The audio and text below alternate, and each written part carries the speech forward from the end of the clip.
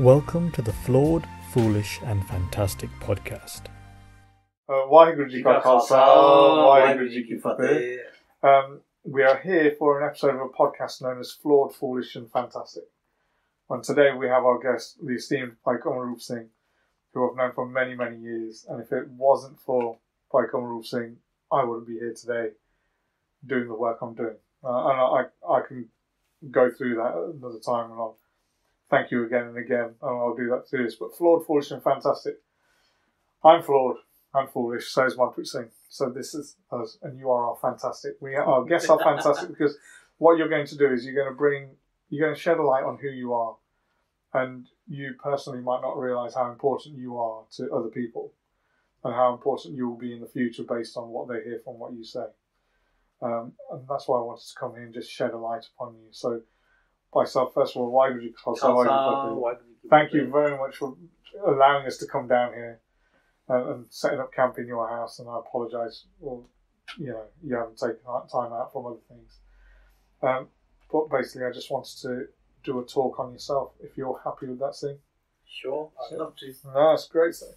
Right, for those people who don't know you, tell us, who is Kamalroop Singh? Well, firstly, myself and yourself, we went to university together back in 97, 98, 99. Mm-hmm. And we were friends, and we did a lot of Sangat there. And that was back in the day of salvo.com. Yeah. This epic, groundbreaking website, is avant-garde really in the Sikh world, about the type of information that was being used there, the historical sources, the discussion of the Sampradaya, discussion of what was controversial at that time, out in the open. So, yeah, we kind of met on that scene. Yeah. But about myself, before we met, I was born here in Northampton, and obviously born to Punjabi Sikh parents. And one of my biggest influences was my grandmother. And she was a student of Baba Nand Singh, Baba Isha Singh Ji, who followed him, the other Baba Isha Singh of the same name, and Baba Mia Singh, Siar Ali. Yeah. And so when I was younger, some of my memories going to the Ranswai, the Buddha Mashi, Nanaksar in Coventry. Hanji, seeing Baba Ji, Mahapur coming around, or Kirtani coming around. She believed a lot in Gurbani. Her total faith was in Gurbani. She wasn't into any superstitions. And doing her mala every day, doing Simran, listening to Sukhmani Sahib, Asadiwa, Nithanem. So we were brought up in that ambience, and obviously respect for Mahapur. Yes. And my own family background is that my dad's ancestors came from Afghanistan. Okay. And they came to Namasher area, and one of my pradade, great-grandfathers, he had two wives, and they both went into different areas. Okay. And where one wife settled, our family came from. Okay.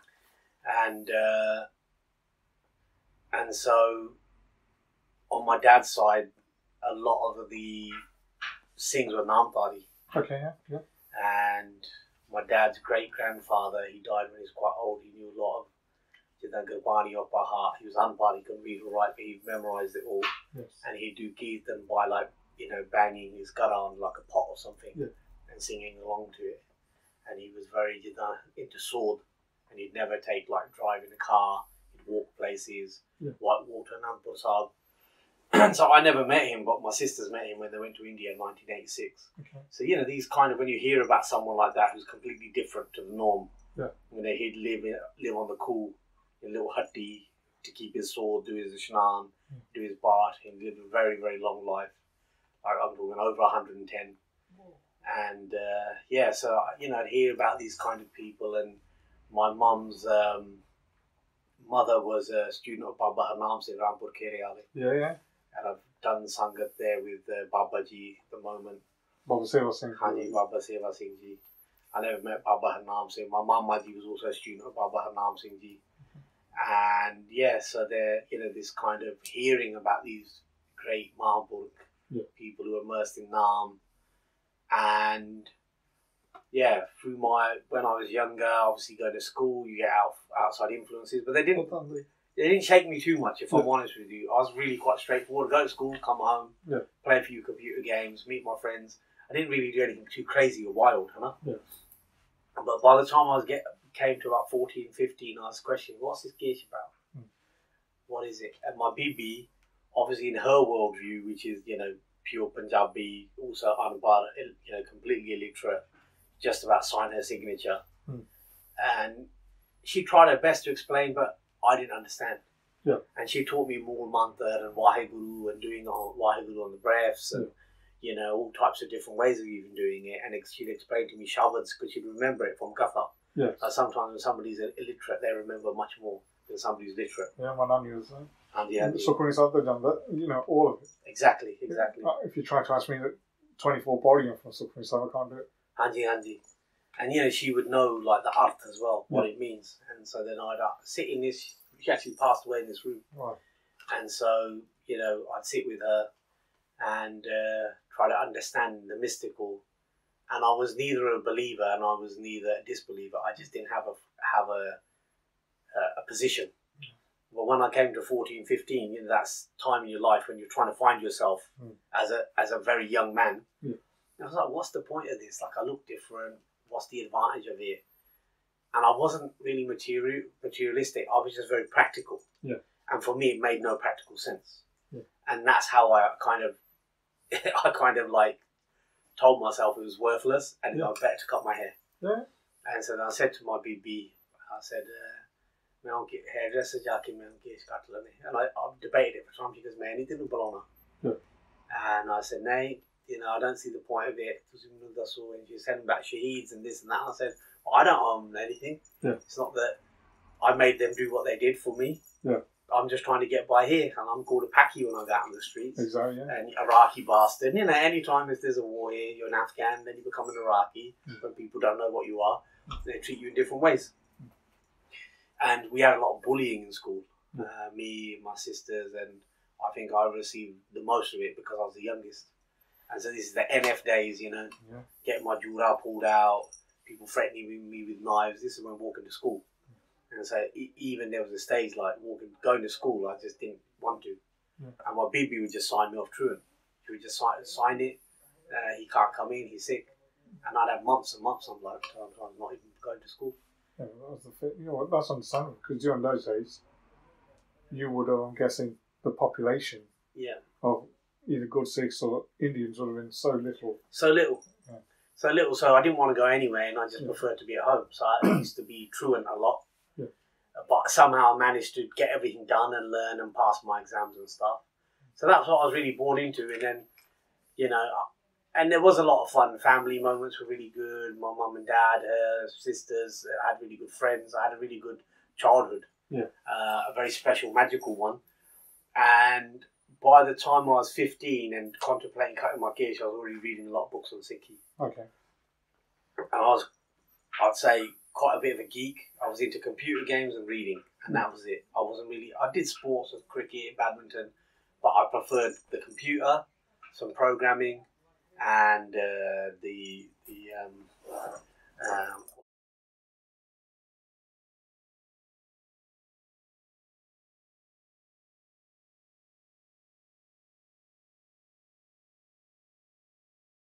Yes, sorry, you were just saying about your childhood, especially with going to school.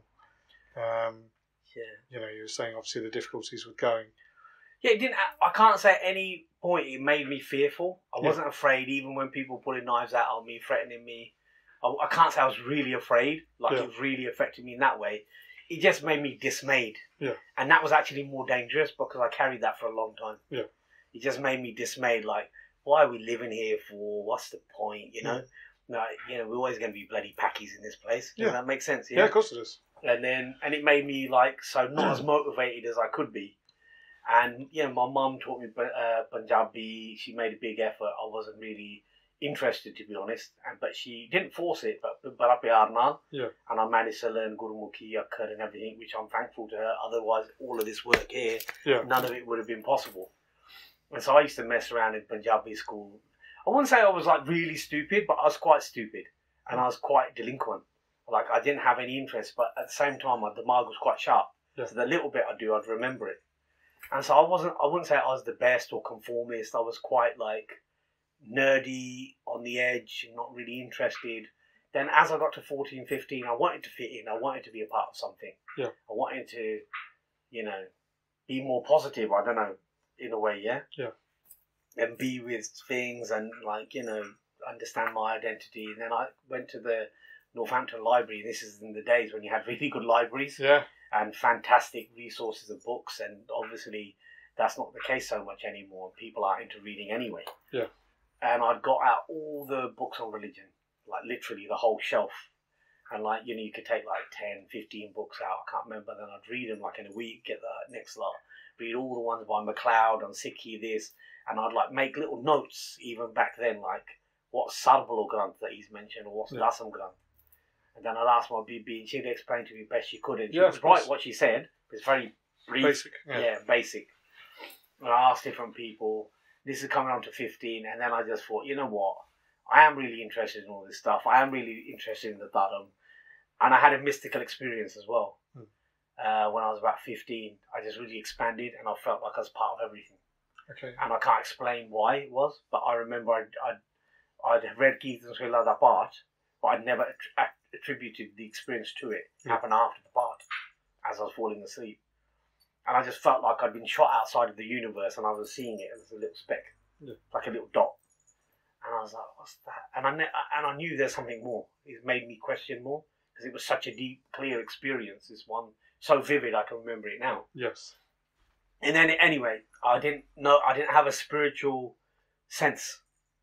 I had a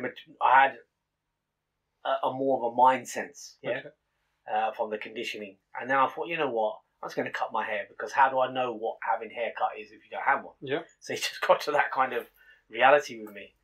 And also, you know, some of my teachers made me think a lot. There was like Dr. Harmon, a science teacher, he used to say a lot of thought-provoking comments. Okay. So I think he was into like a psychedelic world or LSD world or something where he was looking at the universe different. Yeah. And he used to teach physics and chemistry. He made me think a lot. Then later on there's another teacher who influenced me a lot as well. I'll mention his name when I come to it.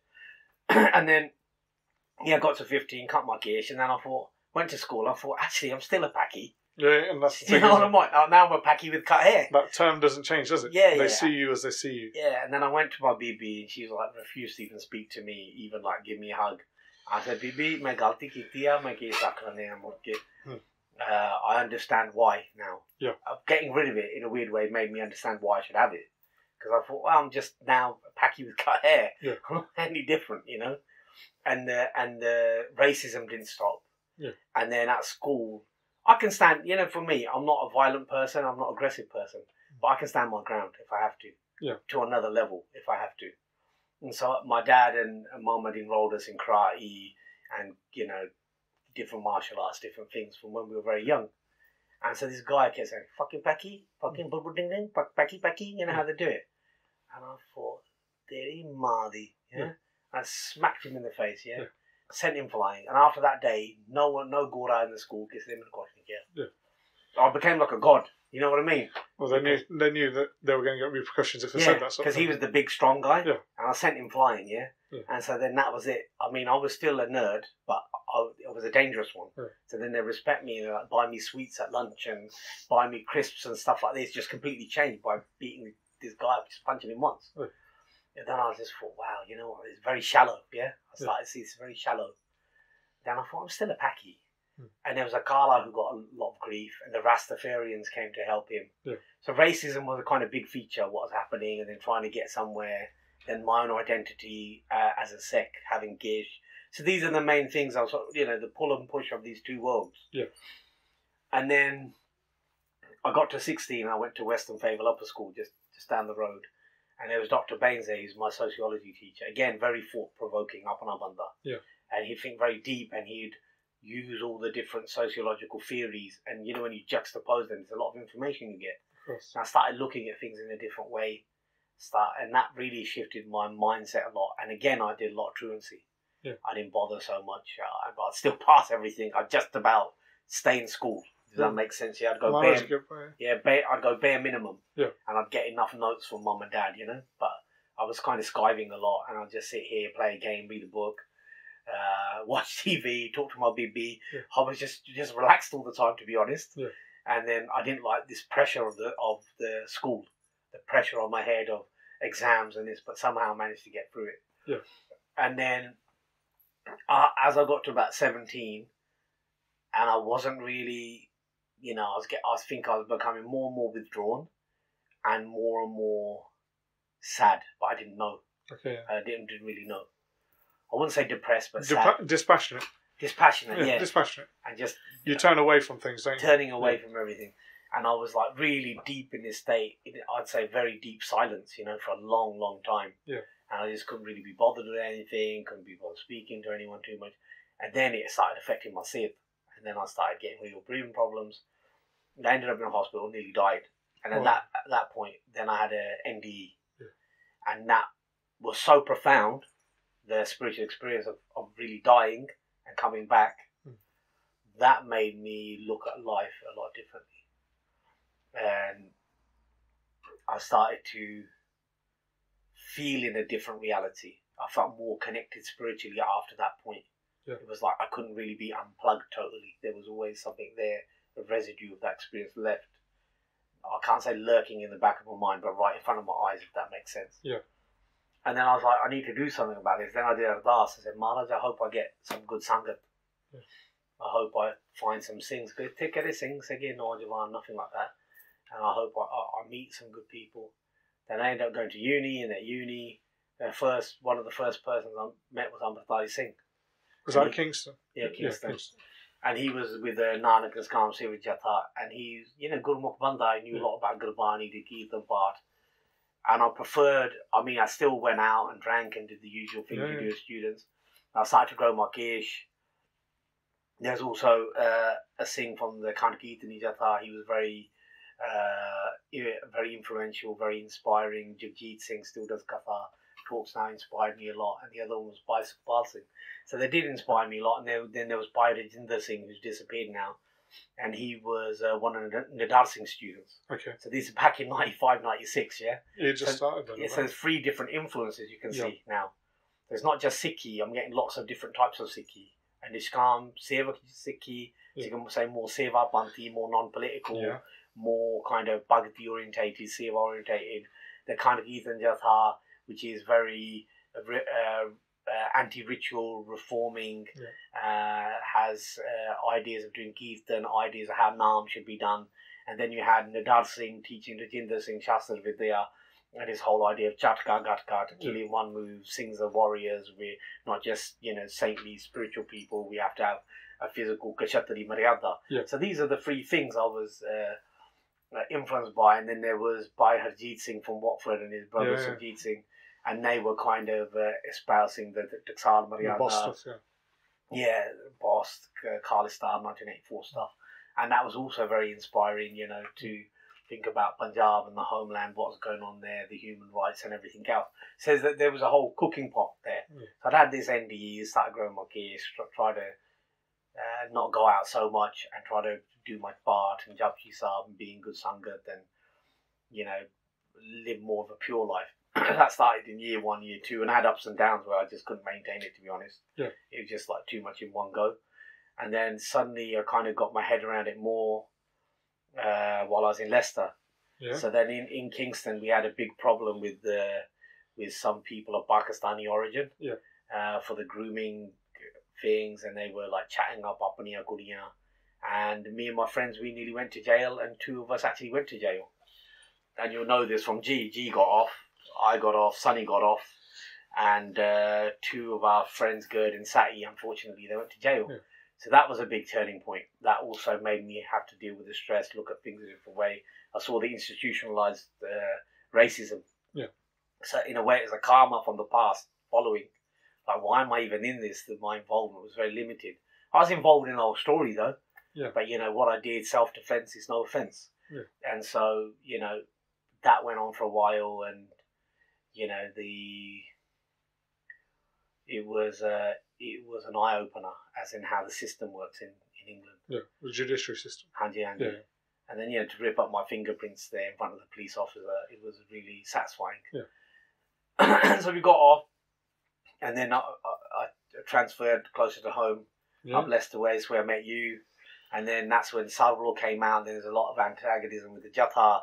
Yeah. And I started to get like threatening phone calls from them. I started realising actually, this kind of conflict is in all people, whether it's racism or it's in between groups. And I started looking at it more from a sociological perspective, of like tribalism and peer groups and kind of subcultures. I started looking at it, playing in my head in that way with it, and then I started to look at old Sikh manuscripts, because Holy Bones Gurdwara we had the museum at the time, didn't we? And I knew Bhai Sarvajit Singh, and he'd show me everything, so I'd love going there. And it was a stone throws away from the campus. I'd go over there, have a langar party, look at the manuscripts, and he'd open it all up. That made me have a big interest. And then in 96, I forgot to mention, I ended up in India with my parents at Holla Mahalla. And that's when I first had darshan of Badde Baba Ji, Baba Santa Singh Ji, and all the other Jathedars, and a lot of Mahapurush like Baba Lab Singh, and Jere ਹੋਰ ਵੀ ਜਿਹੜੇ ਸੰਤ ਆ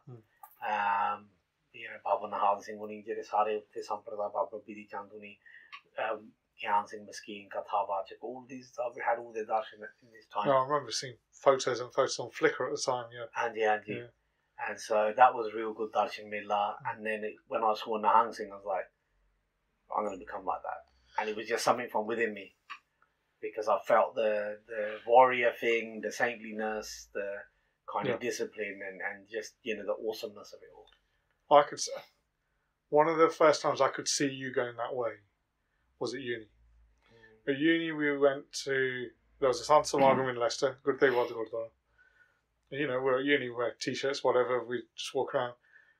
And it's the first time I've seen you in a barna. That was the first time, and I could just see then from you were going towards that way. I could see the progression, and there was an attraction or a pull for you straight away. And we had the influence of Bhai Kamalpreet Singh, Ram Singh, and he's a fully fledged Mahakal back then, wasn't he? And unfortunately he lost his way, but he had a lot of gyan and he shared a lot. So also he was a big influence on me. And then and so then that was 96, and then I came back. Then I ended up doing your Sangat and in the Leicester, Baba Ram Singh, Baba Karm Singh. Involved in the Gurdwara there with you guys for all that time. Talks at Sikh Sai. I remember you doing that. I remember one of the best stories you gave. You were just talking about, you said you're walking along Leicester and you listened to Barney and it said God is infinite, and I remember your metaphor. You were looking up at the BT building in Leicester and you looked up at that and you went, it's massive, and you just went, holy shit, and you just realised, you're like, if God is infinite, this is massive as it is, this building. I just remember your analogy when we were sitting there and you did that Sikh Sock talk, and I was like, that was a big thing for me when you did that. I remember you doing those in those days. Yeah, no, it was special times. Prem Pyar bahut siga. Bhai Kalwinder Singh was there as well. Jira Coventry da Nahang Singh and ਹੋਰ ਵੀ ਕਈ Gurmukh bahut sige, and it was a good time. John Theerat Singh Nirmala. Yeah, you introduced me to him. Anji, and there was a cooking pot of a lot of different minds and a lot of different sochani, which is really beautiful. And everyone got along, Pyar Dinal, it was good. And then, Sarvalo.com came out, and then, after coming back from India, and then after that, I kind of graduated, and I was in a no man's land. Like, I didn't know, I was offered a really good chemistry job in the United States with a big company, and it was working on military-grade plastics. What were you studying at uni for? I did chemistry with biomedical science. Because obviously you and my cousin really dropped out. He was doing pharmacy at the time, wasn't he? I remember you lot were in the same building. That's right. And so, we were in the same building. I think it's called the Hawthorne building. And, then I thought, okay, I could go for this job in the States. And it was really a good package. You get a car, you get a house, they pay it off for you, you have a career, and I'd be working in R&D. Because I'd actually managed to work on some of the problems in their lab and have some forward motion Okay. about some of the things that they were working on, and take it in a good direction with some good experiments and strategies how to deal with the different things that they were looking at in plastics. Yeah. And it was, we were also looking at how to use nylon 6 in implants, in for amputees, or bone replacement, that type of thing, because you can make it stronger than steel. So this is prior to 3D printing and things Exactly. like that. So this is what 3D printing is based on. Exactly. And I've really got into it. I'd go into the lab, really get into it. I thought, Changaya, because this could be for someone whose arm is blown off or whatever. They were looking at it in that, for that direction, for soldiers who lose limbs. Yeah, prosthetics. Hanji. And then obviously that has a wide application in society. Yeah. So I was looking at all that type of stuff and going, and then I just, I just couldn't feel it. And by that time, my BB had passed away in 1999. I went to the boss camp, met Bhai Balkar Singh and others. Jagraj Singh as well. Jagraj Singh. And then I didn't really know what to do. And what do you do when you don't know what to do? You go to India. yeah. It's the reset, isn't it? You know what I mean? Reset, yeah. So I ended up in India, spent time with the Budha Dal, spent time at the different Taksabs. Baba Hari Singh Ji's on. Anji, Baba Hari Singh Ji, and all the different Mahapurukhs again, and it was 10 Sanna, Hana. Yeah. And so I went with Bob Singh, Jira Boss Da Siga, yeah. And still around, Bhai Santok Singh Boss Da, Harjeet Singh from Southall, his brother Indy, Baldev Singh from Coventry, we all went out there. Yeah. And Baldev Singh got a bit closer to the Nahangs than we did. We spent time with the 3HO, Baba Lab Singh, other Santa Marburg. But he got a bit closer. We'd go in and out of everyone and just be with everyone kind of thing. And then I stayed in India longer. So then I stayed with Baba Mani Singh, Karl Bungeale from Birmingham. Okay, yeah. And then I stayed with different Marburg because obviously he spoke English. Yeah. I spent time with Baba Jagjit Singh Harkwalale. And different, and then Baba Mithil Prakash Singh Nirmala Kankalale. Yeah. And the different Hegesi Sadhu Santana. I went all over India basically, and the Swami Shankar Das, Dasim. I spent time with him, and but he used to be Sangalwala Kharas and Mahant. Anantanand. Hanji. I spent time with him doing his Sangat.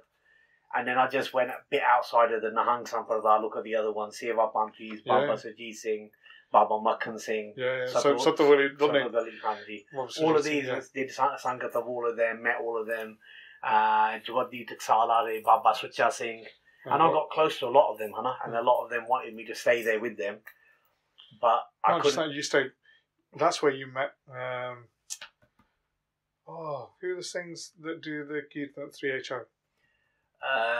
Jagat Guru, Sada you met them there. And then I met them. Because I remember you seeing your photos when you met them. Yeah.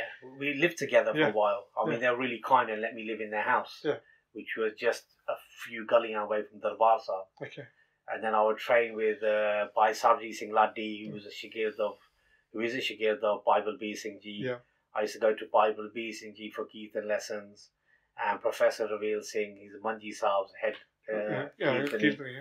And so I learned a bit of Kirtan from those Babajis. I met Sada Bhai Avtar Singh, Jere Kirtaniya, Dilli. Hanji Dilli Ale.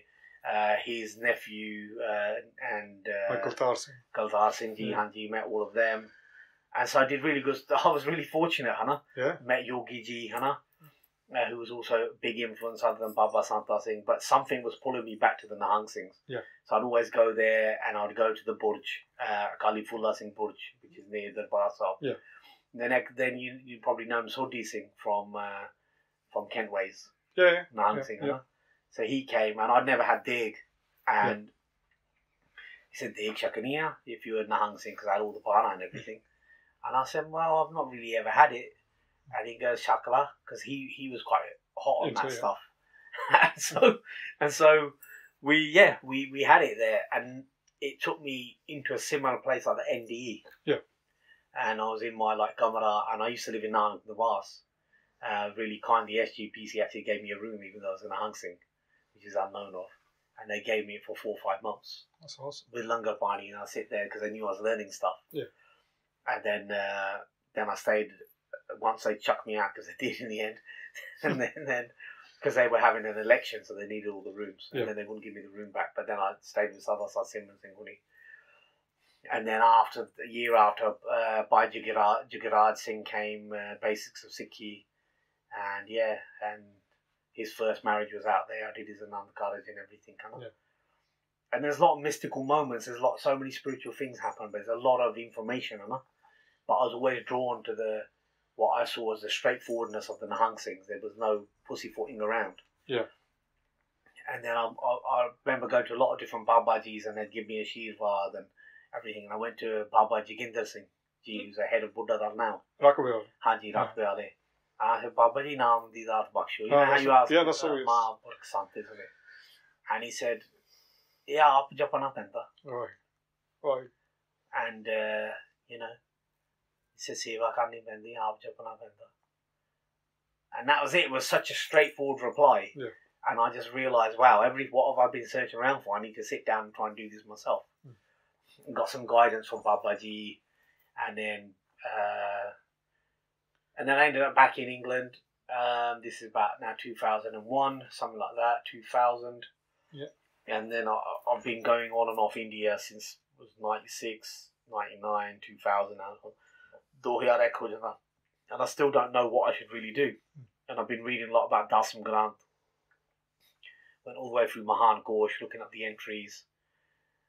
The Library of Congress stuff started to come online. Because remember, this is the days, got so much stuff online. Yeah. You couldn't get half these books. Yeah, exactly. You couldn't even get them from India.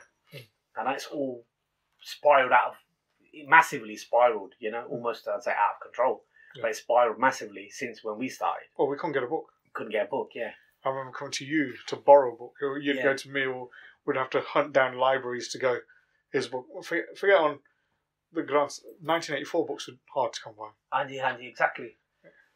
And I just want to go back to when I started in London, because I was doing pharmaceutics to go on to do pharmacy. But I was interested, but I wasn't interested. But I remember reading a lot about plant medicine in those entries. And that got certain things moving in my brain. And that's why I just didn't do straight chemistry. I wanted chemistry with biomedical science. I could have gone straight chemistry. I could have done it at Warwick Uni. I could have done it anywhere. But I chose a split subject because I had 2 interests. Yeah. And so, anyway, then after all that, so I'd finished my degree ages ago. These years have gone on. I've gone back and forth to India, staying here, also doing CFR with Bob for BOSS camps and other things like that. And then we started the Sikh student camp in London and helping out with that, trying to be on the original team, even though we got pushed out in the end and cars set on fire and all types of stuff. It all got really dirty. And anyway, so then I was kind of like, that's when I met my partner at the time. Yeah. And went on to have a family and everything.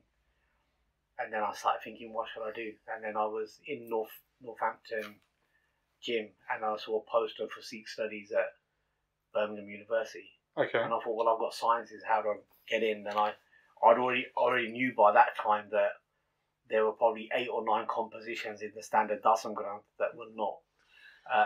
There were 8 or 9 compositions not in the standard Dasam Granth. So Govind Gita, Gurdanti, Chandi Chakka.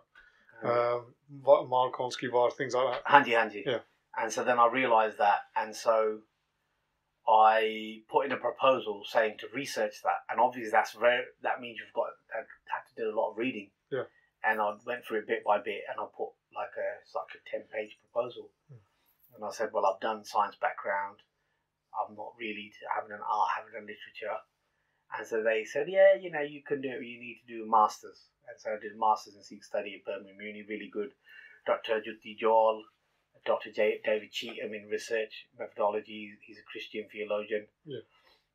But he's teaching research methods, like how do you research the lineage of manuscripts, historical methods, how do you apply a psychological method, how do you self-check while you write something so it's authentic, it's unbiased as much as it possibly can be, but obviously all the stuff referencing all the rest of it, how do you put it together? Yeah. And then she was teaching obviously the Sikhi side.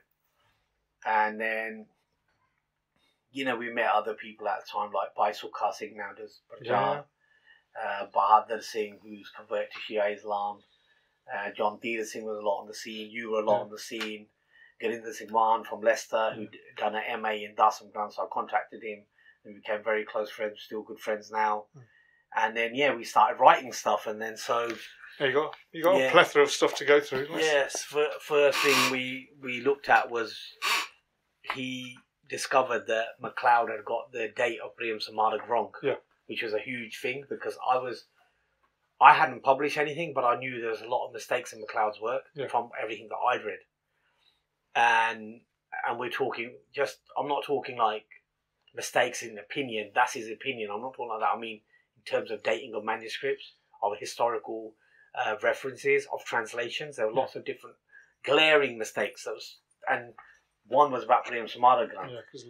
And we kind of sensed that it was wrong, and Gurinder, all credit to him, he found Leiden's manuscript of a translation of Prem Samadhi Granth around 1800, which meant Prem Samadhi Granth could have not been written in the 19th century. Yeah, because Leiden's works. Thankfully, Gurinder Singh gave me a copy of the Bachitha Natak. Yeah. That's one of the earliest translations of Bachitha Natak as well. Then we published that. Yeah. And then that linked on into my own PhD. Yeah. Which I just want to go a little bit into. Which I'm trying to steal. You can, maybe one day you can. It's massive, man. Yeah, Maharaj's Kirpa, it's all the hymn that the Guruji blesses us with, Anna. Oh, and then what that led on to, what Gurinder and myself had discovered was that I realised that many of the dates of many manuscripts in Sikh history had been deliberately redated by the Singh Sabha and by scholars from the West. Yeah. And so I made like a brief list, but you know, Das Guru Katha, Prahlad Raitnama, Chopa Singh Raitnama, Prem Samadhi Granth, Sri Guru Sobha Granth, Guru Prahlad Pasha Sevi, Bhagat Ratnavali, also Guru Sikhan Ka Bhagat Mala, Guru Ratan Madhasaw Sakhi, Guru Prahlad Pasha Dasmi from Kaur Singh, Bansavali Nama, Mehma Prakash, Guru Kiyan Sakhiyan, Guru Prahlad Pasha Dasmi, Sukha Singh, and Sri Guru Pant Prakash by Ratan Singh Pangu. Okay. And even if you look at Ratan Singh Pangu, they date around 1841. It can't be. It's too late. It's too late because you've got Octoloni, you've got Murray. It's more going towards 1800 again. Of course, And so all of this stuff has been pushed along to make it look like it's historically incorrect. Yeah, because they look at it as these are secondary sources instead of primary sources. That's right. That's what they want. That's right. And so I started looking at that, and then, you know, I had a work ethic, but I can't say I was the best. And so for me, doing Sikh studies at that time I was thinking maybe being a lecturer or something, which I went on to do in that time. I became a lecturer at SOAS in Punjabi. Yeah. And then, you know, working as an expert witness for the Crown Prosecution Services and Command 10 New Scotland Yard, GCHQ, that type of stuff I was involved in for a year or two. But then I left it. It was very stressful stuff.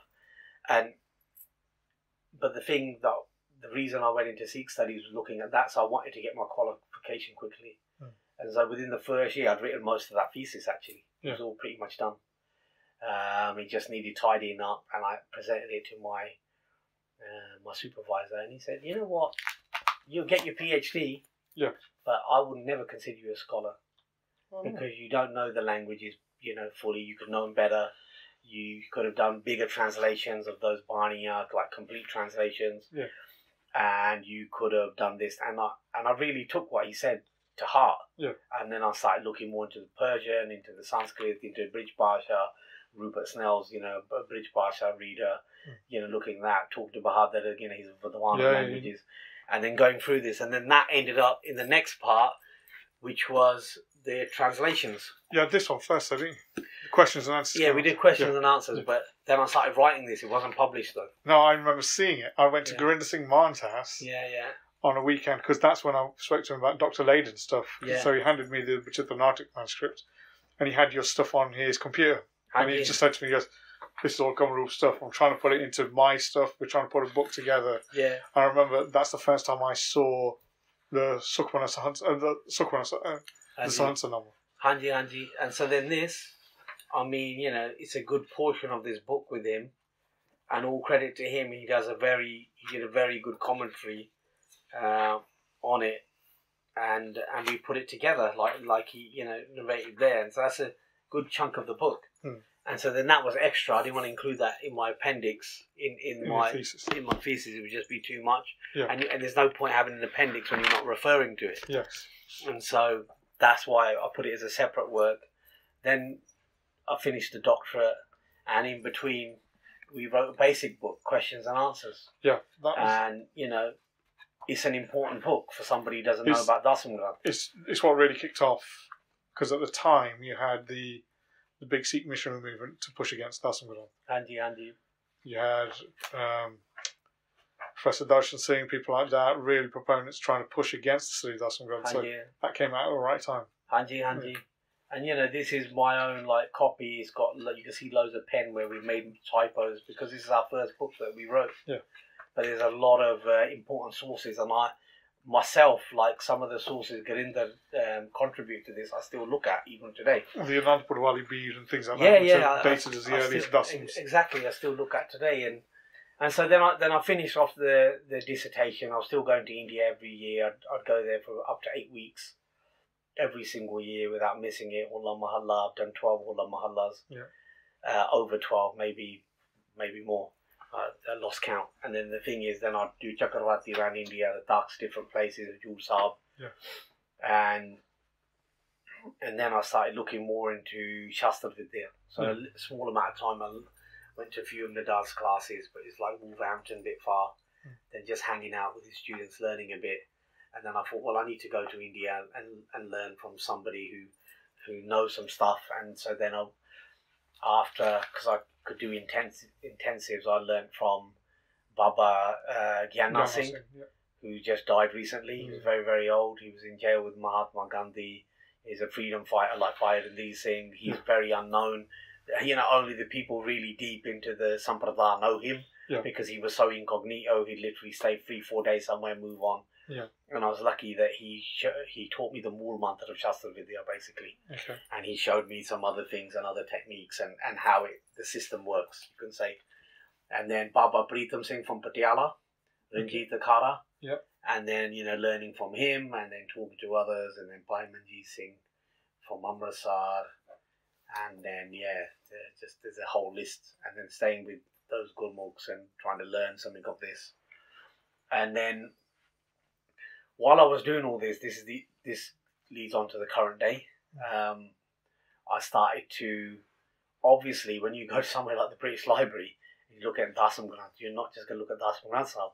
You're going to look at Guru Granth Sahib de Sarup. Bhai Gurdas de Jehri Pothiyan and manuscripts. You know, there's Bhai Maharaj Singh's Khajana there of his Pothiyan. Yeah, I've seen it, and his chunk and his sui. Hanji.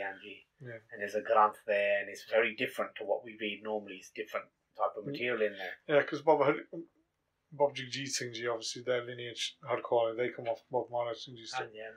So they were looking at it, and their Gutka Sahib it's got Ard Bani in there, Sri Guru Granth Sahib Ji's Bani. It's got a lot of Dasam Bani in there. Yeah. And halfway through you get Chankaniti in there. Exactly. You know, this is in the Gutka Sahib, you know. Yeah, exactly.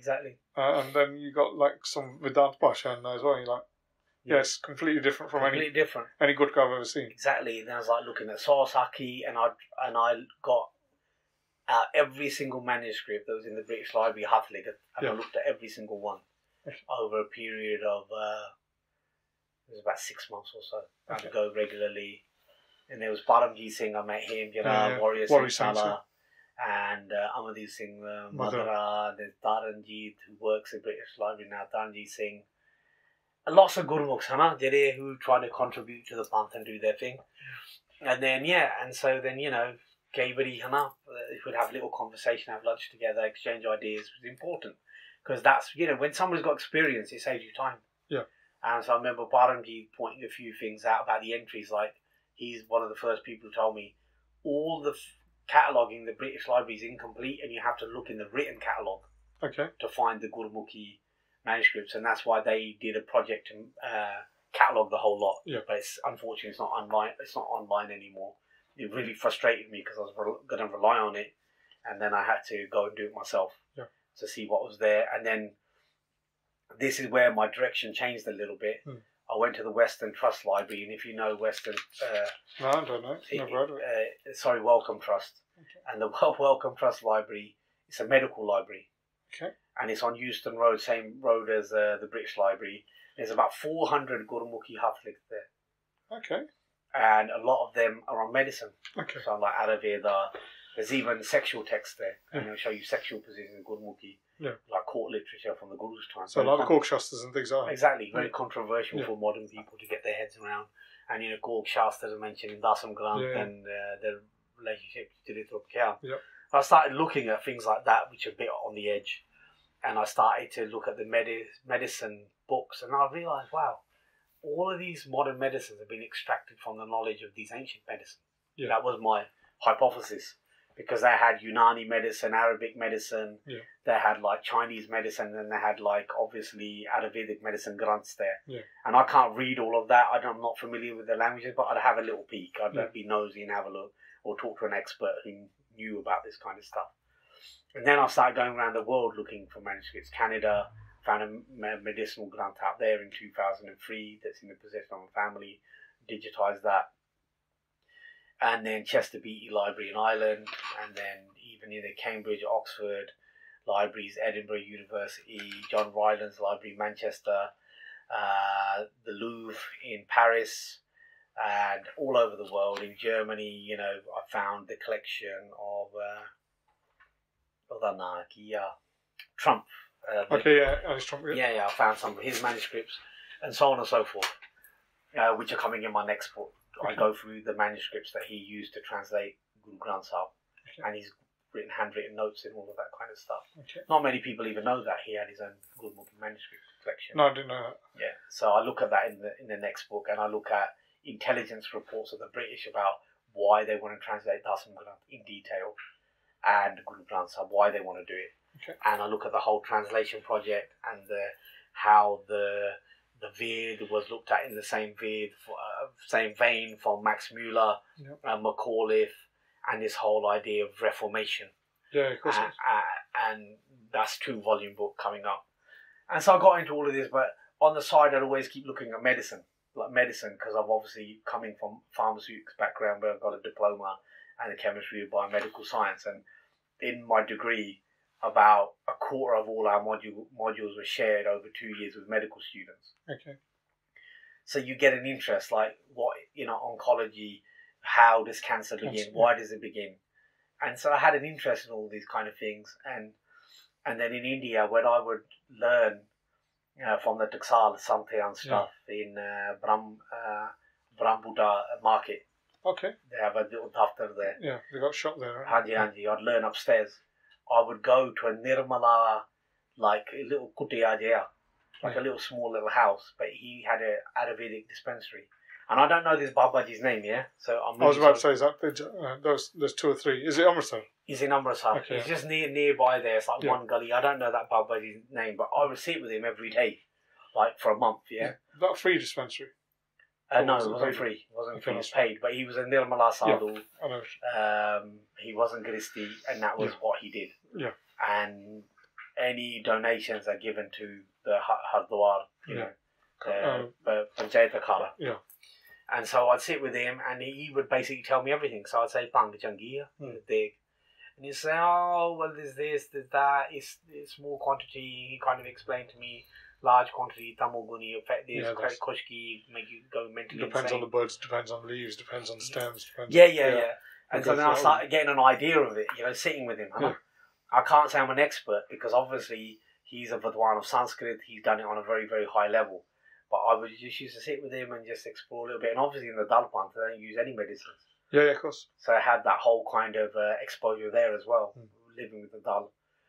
And under Baba Santa Singh. And also, documenting Babaji, interviewing him, his work, trying to get any old books, trying to get these photos of the Nahang Singh Sandesh and everything else, and that's been published. And then, anyway, so still, I'd always be pulled to the medicinal granths. Like, I'd be looking for by their things like Dasam Granth, I'd find a medicinal granth, I'd sit there looking at it, trying to figure it out, and then talking to people who are kind of experts in that work, Yeah. And then ਗੱਲ ਇਹ ਹੋਈ ਸੀਗੀ about going on about nearly 20 years ago, I'd say about ਹੁਣ 20 ਸਾਲ ਤਾਂ ਹੋਣੇ ਆ ਇੱਕ ਸਿੰਘ ਆਇਆ ਸੀਗਾ ਮੇਰੇ ਕੋਲ and he said, Singh, you know, you've got quite a bit of knowledge, you stayed out with the Singhs, and I've got a really personal problem and I don't really see myself as much of a counsellor or psychologist, anything like that. Obviously I've read a lot of that literature and used it in some of my methods in my work, but I can't say I'm like qualified to do any of that kind of stuff. And I said, Galakia, you know, just, you know, Sadaran Gal, like you could do your docs up with me. He goes, I have to go and have the snip to be circumcised. And I said, really? I said, tell him no. He goes, no, I've got really bad infection down below. A fungal infection, which for a man is very unusual. You have to be very depleted physically. And so, as it turned out, he had night terrors, he had eczema, asthma, depression, and he had this fungal disorder. So his body was letting him down, wasn't it? Yeah, he had a lot of stuff going on. And he said to me, you must know something. You must know somebody who can do something, because I'm literally shitting myself thinking about having the snip. Do I have to really have it? And I said, babe, you know, if the doctor's saying to you, mate, what, you know, that's a bit being cut off, you might lose all of it. Yeah, you know, I just put it into perspective. You know what I mean? Yeah, I try to put it into perspective for him. And he said, no, I'm really scared. Well, you must know something. And I said, well, look, you know, the Nahang Singhs, you know, there's like, we believe in herbal medicines. I don't really use medicine myself. And I've been pretty much medicine free for over 20 years. When the doctor saw me in London, he couldn't find my notes because I hadn't been since I've been like 15 or something, like 17. So I went to hospital, 17, because I started doing yoga, pranayams, to heal myself, my own asthma. And I'm completely medicine free. I don't use anything, nothing. And the doctor at that time, when I nearly died, he said, sign on to disability for your life. Okay. That's how much I was crippled by it. And my dad said no, because my dad had TB when he came from India, and they offered him the same. And he said, no, fight through it. You can overcome it. And I overcame it, and I don't use no medicine. So the doctor was surprised. He hadn't seen me for years when I went. No medicine. I mean, doctors see people every year. See me every week, right? Yeah. They hadn't seen me for like over like nearly 30, not 30, maybe 20 odd years. From 17 to about big saals again, or maybe even longer than that. And then, how old am I now? B saals. I said big saals again. And so like they couldn't find my notes and stuff. They weren't accustomed to that kind of stuff. And so I don't know about the medical world. I live in a bit of a different world. And then this thing, he was going to the doctors all the time. He was going to Harley Street. He just spent 80 grand trying to fix all this. Because he's on a high paid job. And so he could afford it. But, you know, obviously not in 1 year, but he could afford to pay it. Over the time period, it would have cost him that much. And it cost him 80 grand. He said, you must know something. I said, look, you're in the Hang Sing, she did it back there. They use Ayurvedic medicine. And he goes, do you know any medicine? I got a few that I could use. Because obviously the deg that we use is quite shamanic. It's quite ritualistic. Goes back to Shivji. And then Guru Gobind Singh modified it for Gristis. And then you can hear the Katha, that Surya Prakash, and, you know, a lot of the sants and people don't like it. It's all written in there. And you'll find the use of Sukha there, the Shahidi Dig. And obviously as a Borg sacrament to the Shahid Singhs who gave their lives, it's their sacrament. And we gain some power from that. And anyway, so I said, you know, Shahidi Dig, there's other things. And I was looking at that time, Iboga, ayahuasca, peyote, and psilocybin. So everything's South American side, Aztec side. Kind of all the psychedelics. Because I met a Singh called Satpal Singh, who's from 3HO. And I've hung around with the 3HO a lot in my life. I mean, I've kind of, my relationship with them is finished now, but I used to go to all the camps and everything. You did the talks, seen you and Sukha doing the talks earlier. I realised very one-sided, because they have clients and make money from everything, and then you're going giving. And I thought, how much can I keep giving? I need my time for my family, my kids, so I stopped going, But I went out my way for a long time to do that, and they've done more than they got their own people. But anyway, it doesn't matter. They're all Chardi Kalai now, where Yogi Bhajan, they just student, Yeah. And so Satpal Singh, he was obviously from that spiritual family, he said, so I offered him deg in Amritsar once at Kalifullah Singh Burj. And it was a very spiritual pera that we had at Darbar Sahib after having the deg sitting there. He goes, oh, do you know about ayahuasca? Do you know about this? Do you know about that? It's a long time ago now. This is before anyone even knew about ayahuasca here. And so then I ended up in Spain taking ayahuasca and looking at all these things. And I started seeing their healing potential, because that's kind of what my work was based on. Even though I was going into prosthetics and nylon 6, my work was essentially about medicine and health. And so then this carried on for a while, and it was all good. And anyway, so we got into this discussion, and I said, well, try Shahidi Deg, try some of these plants. Yeah. And he had them, and suddenly the infection started to clear up. Okay. Because the fear that he had inside him was causing the problem. Yeah. And the medicines got rid of the fear. Okay. And then his physical halat started to change. Of course, yeah. So I never really fancied myself doing this work. And he just himself, he started telling people, I went to this thing, Meti Gogyan. Yeah. And then he told another Singh who was from Southampton, he had a very serious condition called Graves' disease. You have to have kind of radiation on your neck. Yeah. And he came in, he was due for radiation the next week, came here, gave him a few things. He had a very, very deep experience, and he saw it relate to his own granddad passing away, and the kind of fear of the corpse, at the funeral, and getting the body ready, it freaked him out, and that had caused the disease. So we managed to get rid of that. Eradicate the fear. Getting the fear. And all ठीक हो गया, and then over time, suddenly, my work changed. I was publishing these books, and then I wrote a chapter on Gatka for the Handbook of Sikh Studies, published in England, Oxford University Press. And then my work started veering away. It was already half like Ayurvedic and half just academic. Yeah. And Bantik work, Bantik Seva. I'm trying to focus on the family at the same time. And focus on the family. And, it overwhelms you. I mean, I used to sleep in my own office here because I'd have so many things to do. Yeah. And then basically what happened is that it got more and more into the kind of healing element of Ayurveda, yoga, detoxing, people coming who are like, one of my friends, he was an opiate addict from uni. I studied with him, he came. And obviously, I'm not looking, I wasn't looking for any profit in this.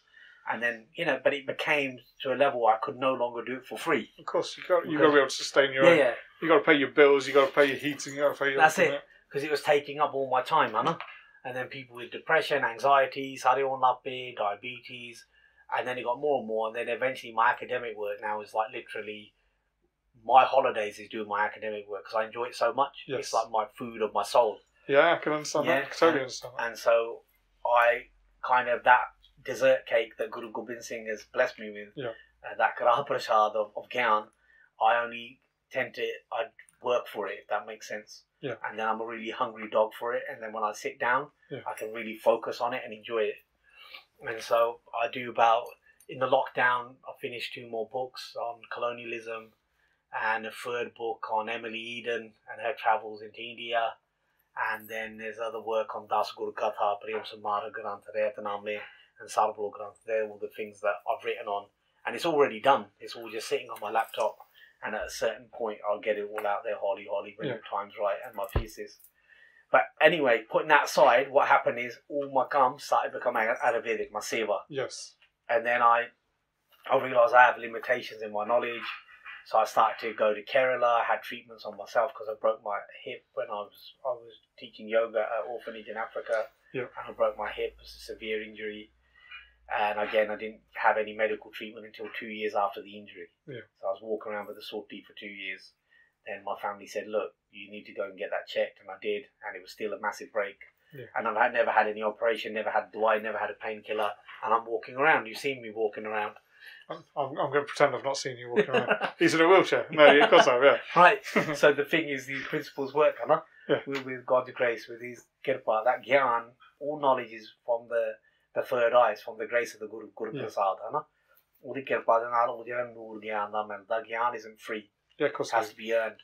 And the more seva you do, the more gyan you get. And that sometimes that gyan isn't palatable for everybody. It depends situation basis.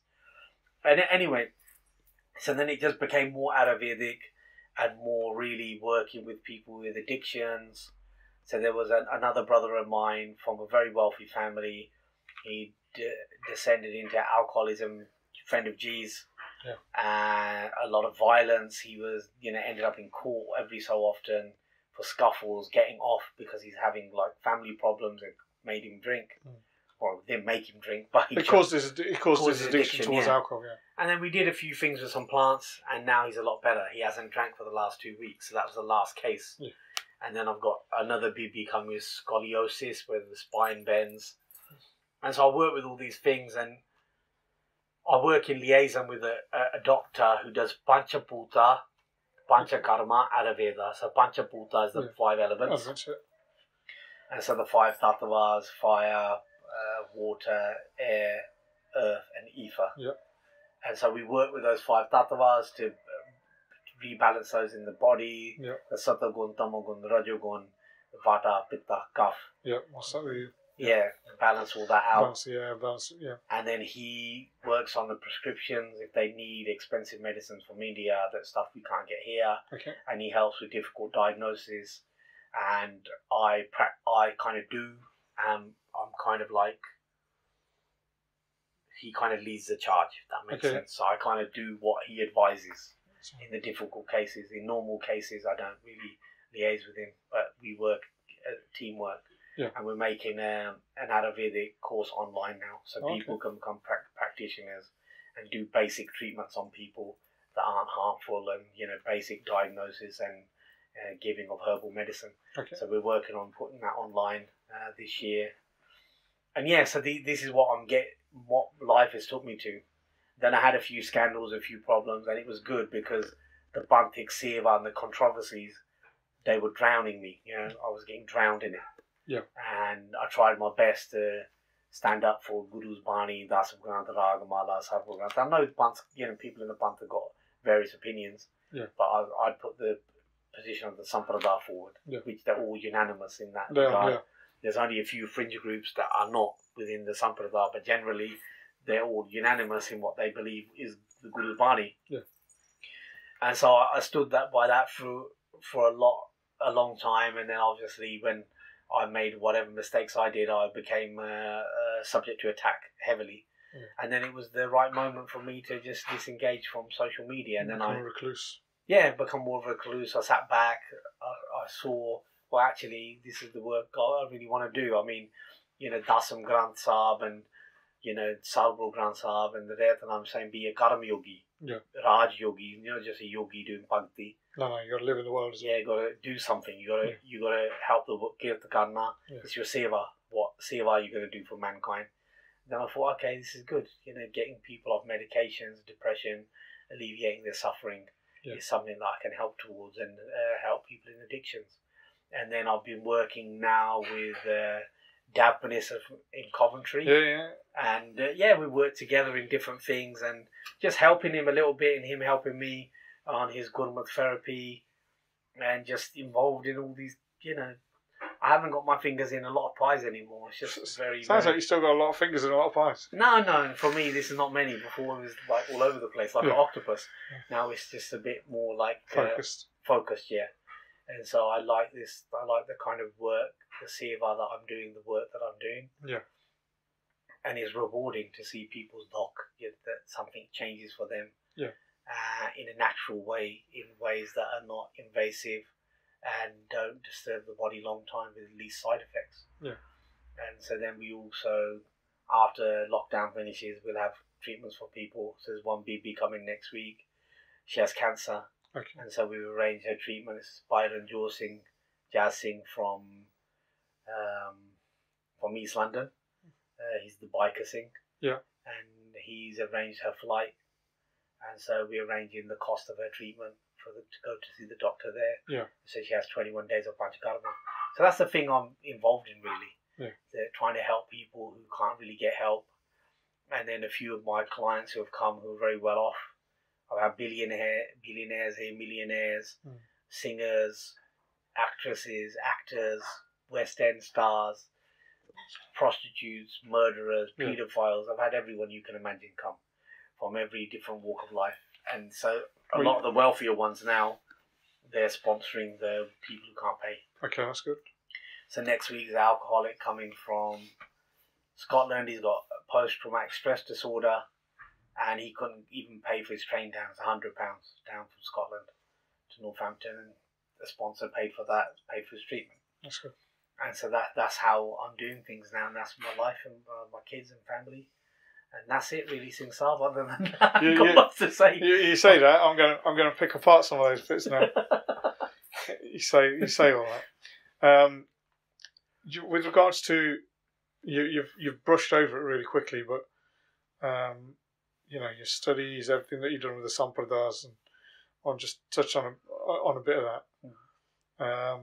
And the other thing is, obviously, you've talked about your Ayurvedic work. And I know you've said the basis of that is based on your education and what you're doing with biomedical sciences.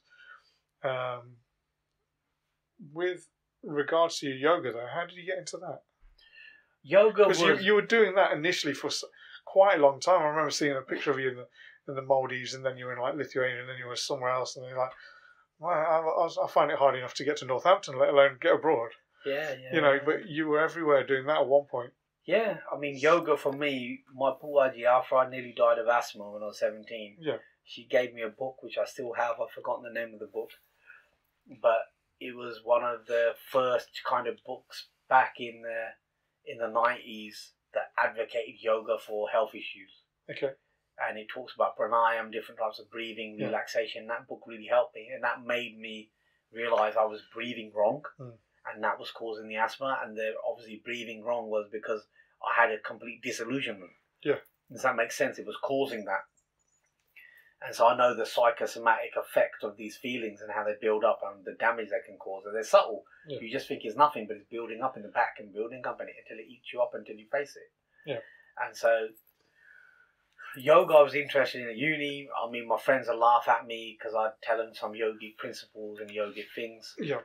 And then Shiv Charan Singh came to our university. Leicester, Yeah, and he came in 95 in London as well. Yeah. And so he was a big influence. He inspired me a lot. Like, I thought, wow, this guy is a real meditator. Yeah. And he really understands the mind. So he influenced me very far to kind of research this more. And I met him in India a few times. And I'd always bump into him. Not so much now because I'm off the free HO scene. But he's very wise. And so then I ended up in, obviously, Kung Fu with Baba. Master Hari Singh, Master Hari Singh, very yogic as well. I remember that, trying to do a horse dance and you taking the piss out of us every week. Yeah. I can remember doing that, Yeah. And, the Qigong stuff he was doing, the Qi stuff, Tai Chi stuff. And so, that was all really interesting, and that took me in the same direction, basically. Yeah. And then I ended up with being in Hardwar, and the Nirmale, to be honest, don't really do a lot of yoga. No, they don't. And so I had to go and see like the Hindu, Dasis do. Dasi types. Yeah. And there were some, I call them Singhs, because they're like Dasis, but they're Singhs. Yeah.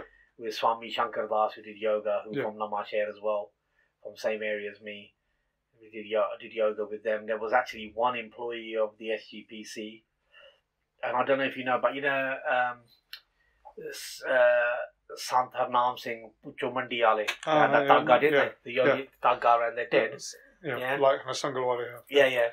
This SGPC employee had that as well. Okay. And he'd do a lot of yoga and stuff. Yeah. And he really knew it well. And so he'd learned from the Dasis. And so I used to sit with him when I told you when I lived there for 4 months.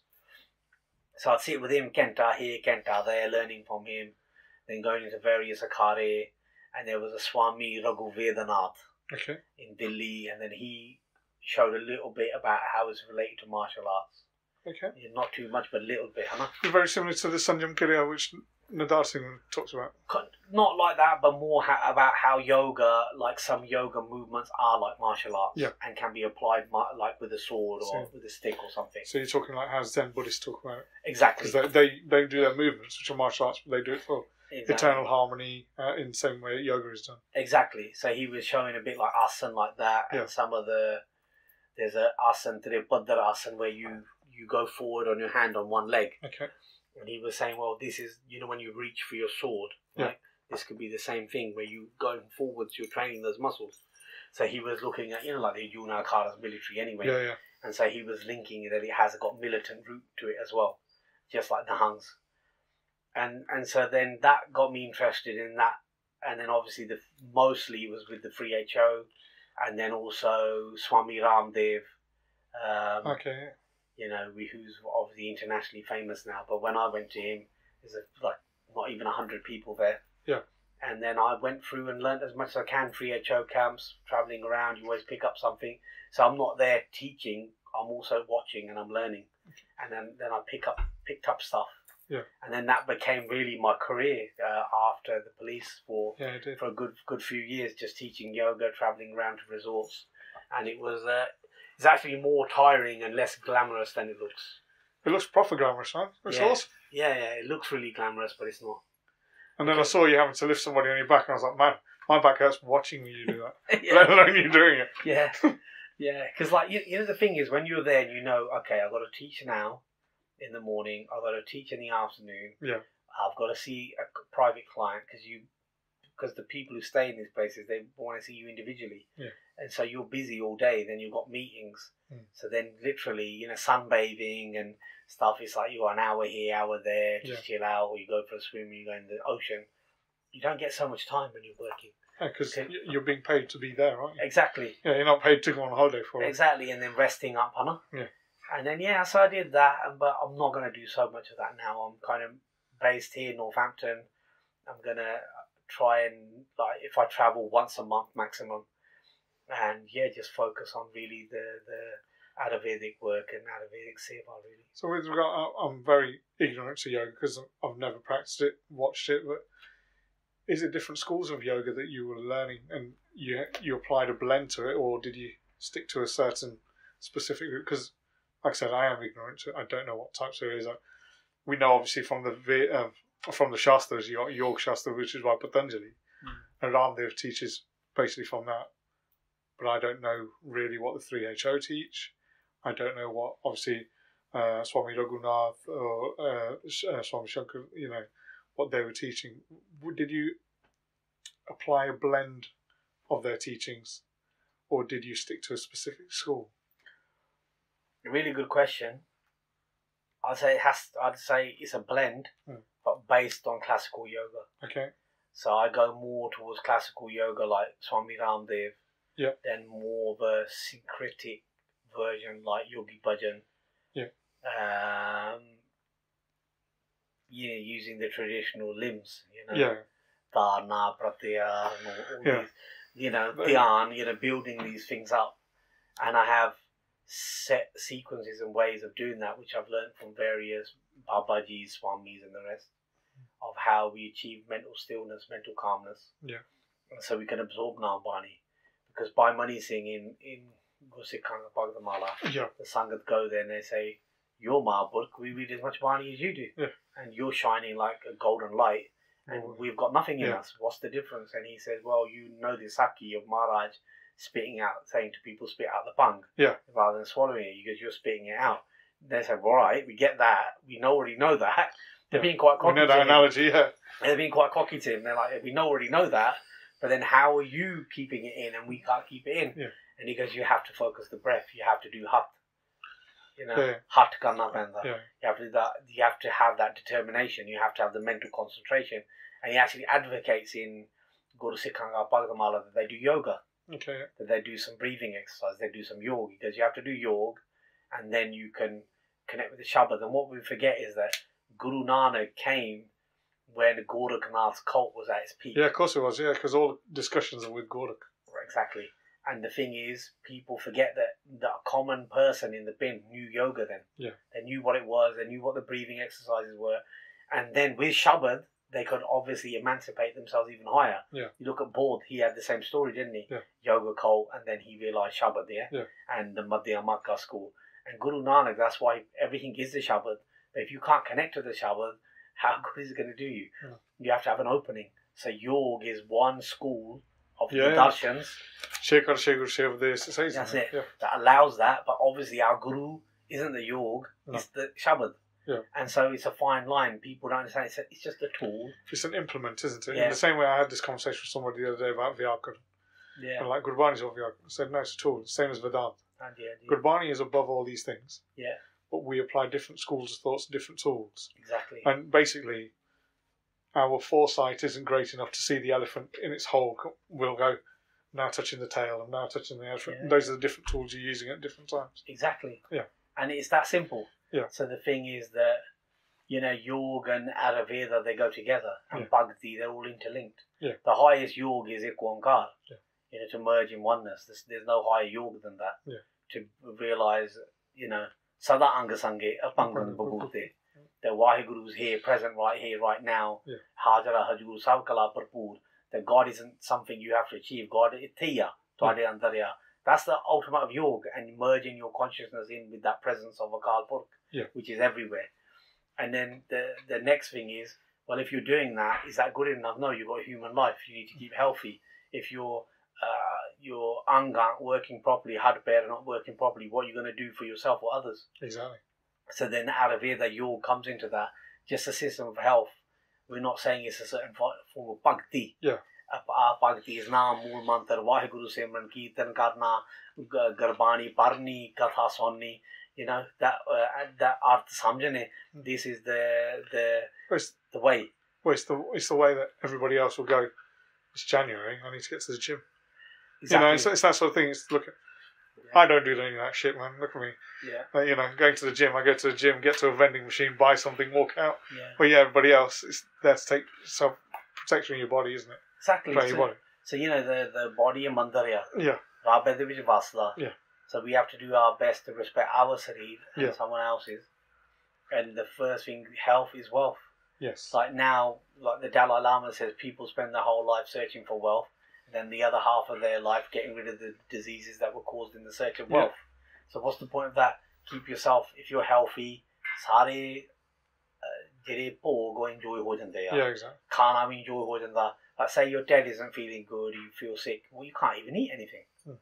So if you can't move around, what can you really do? Yeah, exactly. Can you play with your kids? Can you go shopping for your parents? Can you do anything worthwhile? Yeah. So the thing is, we forget that Guru Nanak Dev Ji was born in a culture where health was really important. Yeah. Even a few generations ago, health was really important. Now it's not, and that's why I embrace yoga, because I know it balances people. It gets them back into body awareness. Yeah. That they're not like floating above their head somewhere in their thoughts all day and all long.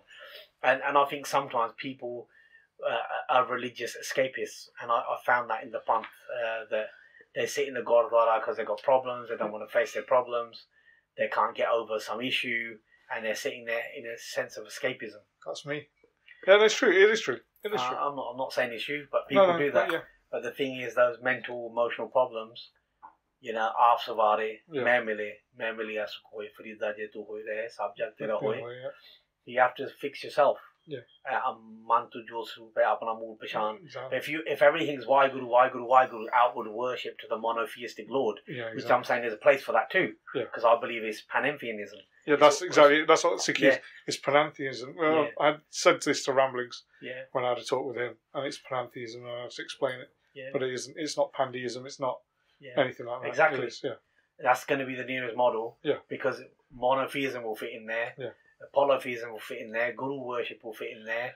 Us being part of God will fit in there. It fits Shankaracharya's and Ramanuja's Vedanta. Exactly. It's all inclusive, Anna. Yeah. And so we can look at Guru Granth Sahib as a set of theologies of Avastha, and those different theologies come from the different Avastha we see. Yeah. And now the thing is, if we can't be in tune with our man, our self, our deeper self, because if we look in Garbani, what does Maharaj say in Garbani? Maharaj says, first man tujo supe apna mool pashan. The Atam Ras Jo Jani Sukhas Jagat Jot Japan is Basar. The list is endless. Yeah, because Atam Ram Ram hai, Atam Asara, Guru Nanak Dev says, But when you look at that really earnestly, instead of worshipping the monotheistic Lord, which is the place for, when you look at that from within, that's when your mind starts to change. Yeah. And your deficiencies start to get fixed. Yeah. But before that, those vakar can stay even in the worship of the Lord.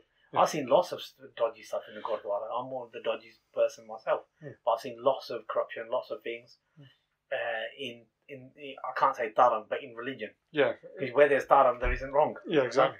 And so we know that there's a kind of Sikhi now a belief system rather than a practice system of dharam where people have a conscious awareness and mindfulness from and having that Indic roots of where it comes from. Because if you cut a plant away from its soil, it dies. Yeah. And like I'm not saying like they'll say, oh, you're saying India and Bharatama and Sanatan Dharam. I'm not saying that. Yeah. I'm saying we come from the same land as those gods, goddesses, Buddha, Jains, this Sufi fakirs, Fariji. We come from that pluralistic background. That Jameen of India is Pavitra. Yeah, there's so much bhakti done on it. And we cannot divorce ourselves from our culture, from where we come from. Dharam, but if you cut Dharam from its culture, it can just seriously just go into fanaticism, go off into something else that it's not. But you've seen it now just because of hybrid versions in the West, where it's got no complex roots. And you see that with what I know you and me refer to as the neo-sampradas. Yeah. Where you're just like, what they're saying is right, but they've got no roots. The roots don't exist. Exactly. Tree with no roots goes down. Exactly. And the thing is, India is our roots. India is where we came from.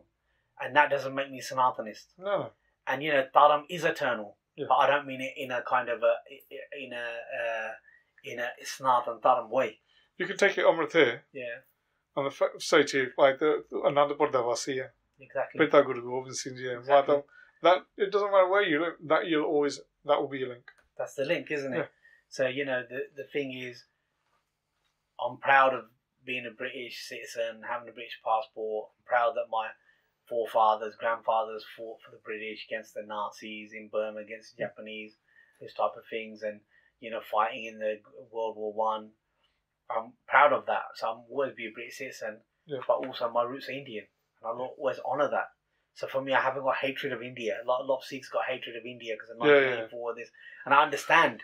Yeah. I understand the angst, the pain. I went through that. But a part of the healing is we need to love our Punjab. Yeah. We need to love where we come from. And we need to stop throwing the baby out with the bathwater. Yeah, of course. We need to realise if we're so anti this and anti that, sada tara ki relana. Well, that's what all the sons say. They said, if a fly falls into the milk, you just don't throw all the milk away. Take the fly out. Yeah. That's what you do. It was, I think it was, That's it, yeah. And well, that's my start. Hanji. And from Baba Budha Ji's lineage. Yeah. So on Baba Ji da naam ki hai? Baba Hari Singh Ji. Hari Singh, Baba Hari Singh. Yeah. And Baba Hari Singh, they said to him, you can't say Krishna's name too much on the stage. And he said, my whole katha's going to be on Krishna now. Yeah, because he said, they said, why do you call him Bhagwan? He goes, Guru Arjan Dev Ji calls him Bhagwan twice. It's Guru Arjan Dev Ji wrong. He goes, that's when he said, I'm going to talk about Krishna now. Yeah. So the thing is, the people, they don't understand that all of these different ways are all streams leading to the same ocean. Yeah. Pamla Krishna di Bhagatiya, Durga di, Shivji. But one thing in Sikhi is what the Guru removed from that. He's saying it's all a part of the Ik, it's all a part of the Omkar, but the Guru removed the idol worship. Exactly. And he removed the supremacy of the Ved. Oh, he removed the supremacy of the Guru removed the supremacy of the Veds, 100%. They removed and they said we are Satantar, we are independent, not Patantar, we are not dependent upon these. And the Guru also said, with regards to the deities exist, but if we're looking at them in a Semitic sort of version, they're the angels. Yeah. So why worship them? Worship the, don't focus on the Kirtan Nam, That's it. Focus on Kirtan. That's it. So it's a fine line, isn't it? Mm. And you've got to realise they are part of it. Yeah. But don't worship them because they are not the focus. They've got their role as well. Yeah. And they're worthy of respect as well. Exactly. Sikhi's not the house of disrespecting everything. No. Sikhi's the house of honour and respect. Yeah. And so we need to be careful in these discussions, and we need to find the middle. Yeah. We're always going to be, well, for at least for Sikhs in Indian families, we're very close to the heritage. We're always going to be Indian. We're always going to be Punjabi, Sikh, Khalsa, etc., or assigned to a certain sampradaya, jatha, whatever it is. That's all fine. Yeah. But we can't forget that who our ancestors were, where we came from, what they did, how far the Guru has taken us, and what we owe that land. Yeah. You know, what we owe that land of Punjab, and the wider land, I would say. And you know, Maharaja Ranjit Singh didn't have this antagonism with the rest of India, and you know, like Shivaji, the Marathas, and others. He had good relations with everyone. So if that was the king of Punjab, why are we in such conflict? And I understand that the Indian government instigated a lot of this themselves to create the separation, between people, the communal politics, which they always do. But do we need to fall for that? Because look at Guru Nanak. Bhai Balla was a Hindu and Bhai Mardana was a Muslim. Let's go back to the simple stuff, you know. They didn't need to convert them. They didn't bring them into another exactly. path. I mean, Babaji Guru Nanak goes with Bhai Mardana to Hajj, and in the Janam Sakhi says, you need to go to Hajj, mate, because you're a Muslim. Yeah. And he tells him that you're my friend, you need to go. That's what it says in the Janam Sakhi. Says you need to experience the truth and realise what is really there. Hanji. And then the thing is, so we need to keep our doors open, our minds open, and hearts open. And my beinti to people listening to this who live in the West, who from Sikhi background or whatever spiritual background is, do your bhakti, do your naam, but focus on what influence, what good you're going to do, what seva you're going to do. Because the world is increasingly selfish. And Sikhi has always been about giving and langar, pani and seva. And let's think what we can do for the wider communities and for the world at large in our own little ways, whether it's just planting a tree, whether it's just tiny little things, whether it's a beautiful post on Instagram, whether it's just something with shanti and peace. And we need to embrace that. Like, it's important for these times, especially like what the world's gone through in COVID now. And I know a lot happening, but there's so many deaths that happen in our community through COVID. But we need to think of the wider masses. Like, we've never been an insular society. We've never been like a ghetto. We've never had this idea of segregation. No, because Maharaj says, Nanak naam chaddi kara tere pane, sarbat da pane. And we even je sade naal haram we karde, you know, the bad tours or whatever, Maharaj doesn't even exclude them. Sarbat da pane. Yeah, so we need to keep that at the forefront. Okay, how we gonna be positive influences on the society that we live in, and how can we make the world a better place while we're all individually here. It's not a Jathadar's job, it's not the SGPC's job, it's not the job of any Shaname Karuri Jathadar or anyone from any Sampradaya. It's the individual's job as a Sikh to be in that naam, do that kamai, and be good to the wider society. And until we don't all individually embrace that, we're going to be in the same internal politics. No, I can understand. Does that make sense? Yeah, it does. We're going to implode, you know? We obviously, we don't want to explode either, but we need to grow. But we don't need to get burdened by our own issues, like about Dasam Granth or about this issue, about that issue. Well, we said this the other week. I was having a talk with Ampra, and I was saying we should focus on the 95% that we all have in common. So, we're going to have 5% that's not common. Preach that to those people who have got the same mindset to you. Don't start a fight with our own and cause issues of your own. That's it. Singh, you said about your yoga and keeping your mind still. Is that similar to mindfulness? What they practice within Buddhism? Well, I can't. Because that's focusing on the breath, isn't it? In Asta Bakar Gita, you know, Asta Bakar was the guru of Radha Janak.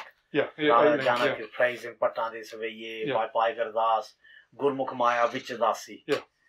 And so Raja Janak had that Raj Yog Padavi, you know, mentioned in a lot of the Pratan texts and the Sanskritic texts, Purani texts. So Nana Prakash as well. Hanji.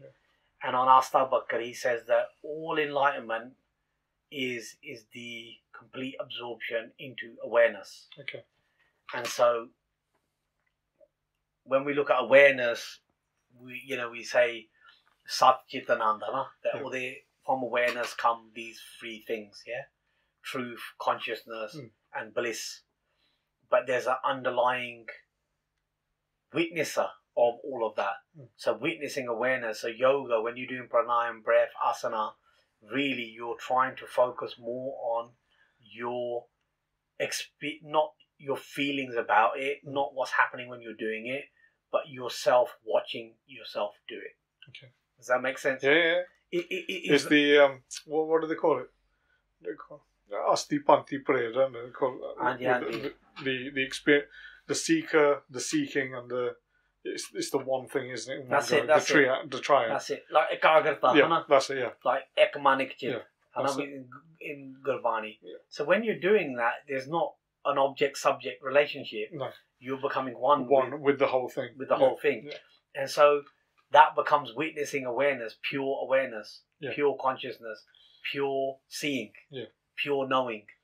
And that is the Nirgun form of Akal Purkh. Yeah. The rest is all Sargun. And all the astral, that's all Sargun, Devi, Devte. That's all Sargun. Everything with a transcendent form. Yeah, all the mandalas, that's all is not Maya on that level, but then it plays down into Maya. Yeah. And then there's that central focus or point where it's all coming from, the Bindu or the heart center, whatever you want to call it, or the Paramatma, but the mystery. Yeah. And that really is when you start that self-reflective process, you will see your own patterns, your obsessions, your good, bad, your vikar, everything. It doesn't mean you become perfect. No. But what you do is you start seeing how they play out. Yeah. And some self-awareness. And that mindfulness, a yoga ends in mindfulness. And that's where Bodh, he puts it first, mindfulness. And then the Guru went further and said, you need Shabad Surt. Shabad Surta Marg. So the Guru said, actually, it's not just about Surti. Yeah, exactly. You have to have it with Shabad. Yeah. So the Guru further refined what Bodh had done, what the yogis had done. What people think is, the Guru criticises it, so he just writes it off. No. The Guru doesn't write it off. The Guru explains you use the Shabad to melt the ends of the Kundalini from there and unhook the Kundalini. Then you go through the astral centers. So it's all mentioned with the Shabad Sultamar. And look at Bhagat Jayadev Shabad of the Anulom Valom and saying the name of God 16 times. Yeah. So is it Bhagat Jayadev? I thought it was Bernie. I don't know. It's one of the Bhagas. It's one of the Bhagas. Yeah, but say you hold the Ila Pinga Sukhamana and you go, And Guru Nanak even mentions it to balance then, get the energy in the Sushmana.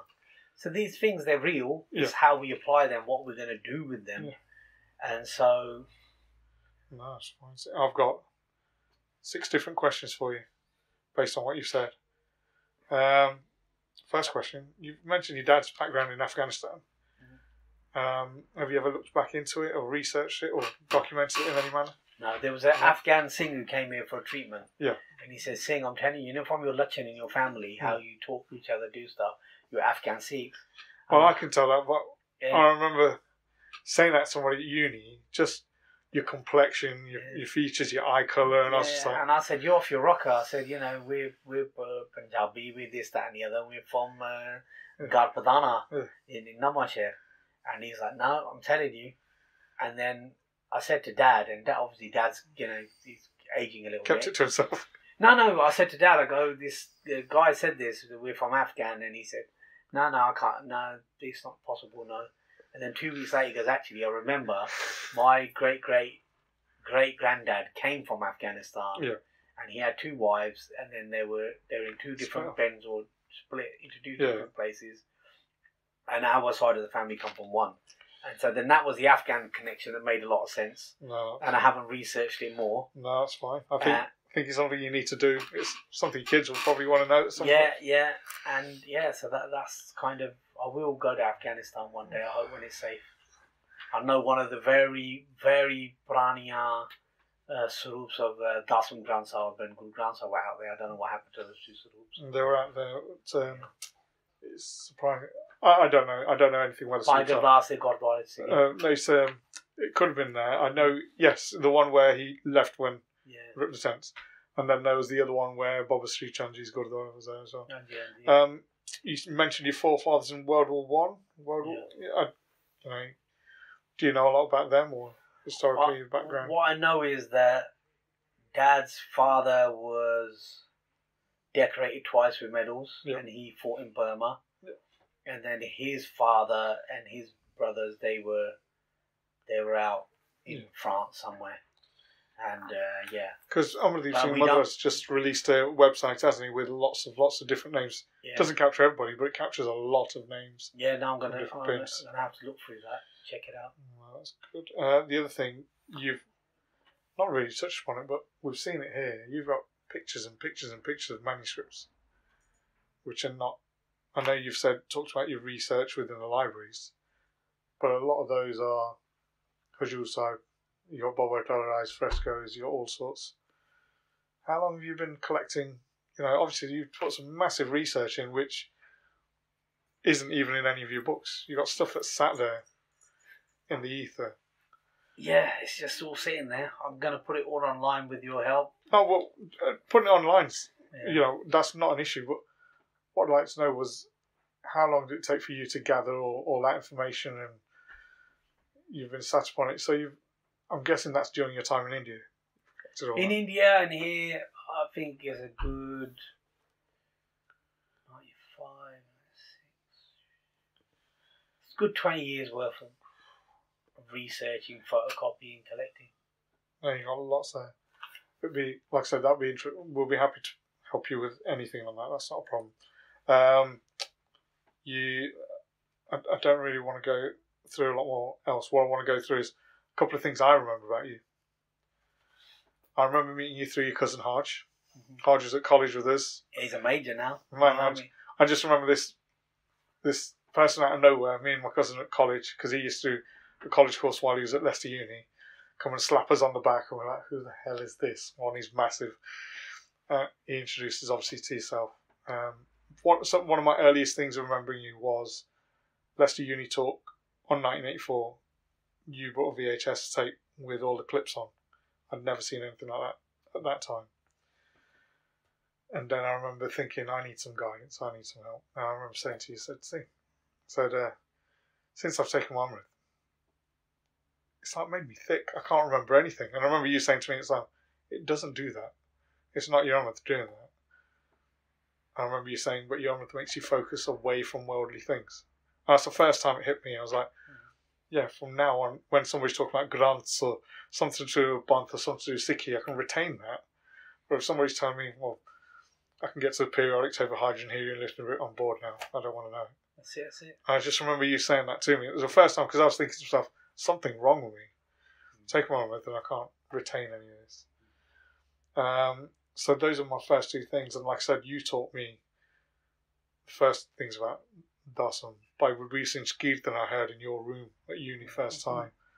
Sarvalo, we were talking about that. Yeah, I remember you telling me about Sarvalo Granth when you came back from India. After you'd spent time with the Dal Panth when Baba Santa Singh Ji came back to the Darbar Sahib. Yeah. You were there. I was there, yeah. I know you were there because I remember you saying, when I was next to this thing, he's about 7 foot something tall. He's massive. Yeah. I just remember you sitting there telling us about that. Yeah. And if it wasn't for those sorts of things, those sorts of conversations at the time, and you introduced me to John, who I spent so much time with after that. These things, it was, for me, it's been a great time. Knowing if it wasn't for you in my life, I wouldn't be where I was. Without a doubt. Likewise. So no, I'm more than thankful for that. I remember you and your cousin bringing pizza, for the students like me who live out. So there's a lot of good you did us too. Well, we got our links with Sardars and places like that, didn't we? We got free. Yeah, and Mahapurkhani Sangat. That's what we did. You were, you really put a lot of effort into that, and being sort of on the Bhagati, the marg of that, and having those discussions with you in the library, especially we'd sit there and have a chat. And we didn't really go SU, did we? We didn't go. No, it wasn't that. We was Kimberlin Library. Yeah, sat in Kimberlin Library upstairs. Yeah, upstairs, yeah. And then I remember, many hours sitting there with you, and then looking at stuff on the internet. Yeah. And what we went through the Ragwala stuff. I remember sitting there in your room, and you were doing the Geordie. So you were playing the tabla. Dheeraj Singh Nirmala was playing the Shabad on the Dilraba, and it was Kanyatiki Valuniki. I just remember sitting there, and it was the three of us. Yeah. And there's moments like that 20, 24 years on are still in my head, and they're pivotal moments. Yeah, for me too. Pivotal moments for me. Because it was like, I'm learning from these people who, my bit of Sikhi is, man, keep your case. It was the goodness gracious me, man, bug man, that's it, you're a Sikh, and that was It was learning at the time. So for me, I'm thankful. Just before we finish, you've mentioned some future projects that you're working on. You mentioned colonialism, Emily Eden, and your other books on the Dasam and things like that. When are they? Is it just to be announced, or have you got dates and prospects and things like that? I've got a timeline. I've got like big family now, children, mum, dad. So I've got responsibilities, and youth gives you a lot of vigour. Of course it does. And so when I was younger, I'm happy that I started a lot of this stuff. But as you get to my age, middle age, it gets a bit harder to be. It's not that I'd love to do it, but just the other priorities, the responsibilities and priorities, I know. Yeah. But I think this year maybe a couple of things will be published. Can you give us a synopsis on each one? I know just a couple of paragraphs. Okay, sentences if you can. No problem. So the book on colonialism is looking at essentially the incremental reform the British did. Yeah. And how they achieved that, how they did it through intelligence gathering, what kind of things they did, why they wanted to do it, looking at things like seditious literature. Like no one has looked at the Dasam Granth in that way. Even I didn't. But the thing is, if you look at it, they knew it was too pivotal in the Panth, but for them it was seditious literature. So they couldn't call it that because it would be like blasphemy. So they had to kind of sideline it in other ways. Yeah.